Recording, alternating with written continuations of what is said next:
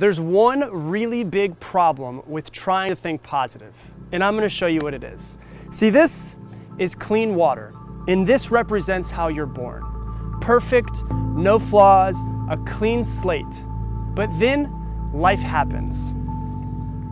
We're told how we have to fit in. We're told what we're supposed to do, what's not acceptable, what society wants. Some people get told that they're stupid.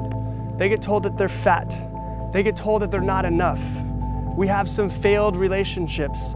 We go on Instagram and we compare ourselves with other people. We see the advertisements and realize that we're not as good as the photoshopped photos. And what happens? We become negative and we start having negative self-talk. So not only is there negativity outside of you, but the negative self-talk is now negativity inside of you. Life happens. It's impossible to go through life without getting some scars. But then we hear that we should think positive. And that's like taking a little bit of clean water and pouring it in. It makes it a little bit more clear, but it doesn't make the negativity go away. And at this point is where most people give up. They say that positive thinking doesn't work.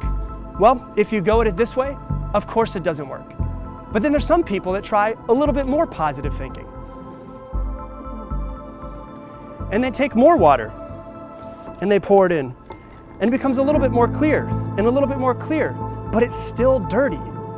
But then you have to realize that this is how you have to be. You have to search for the positive things in your life. You have to find the things to be grateful for, the things to be happy about. You have to be intentional about creating positive relationships and an environment in your life that's positive. Because thinking positive isn't something that you do sometimes. It's something that you have to do all of the time.